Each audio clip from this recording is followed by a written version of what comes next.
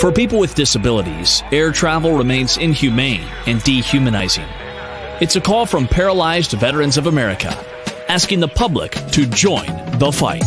Most Americans don't realize is how difficult and how dangerous air travel can be for wheelchair users. Multiple wheelchairs are broken a day by airlines, and many disabled people are afraid to fly. Devices like wheelchairs, canes, scooters, the list goes on and on, are an extension of a disabled person's body. To this day, wheelchair users and other disabled passengers are too often left stranded without assistance, given back broken or damaged mobility aids and other assistive tech, or treated poorly by airline and airport staff. In 2021, at least 7,239 wheelchairs or scooters were lost, damaged, delayed, or stolen on the country's largest airlines, according to the Air Travel Consumer Report.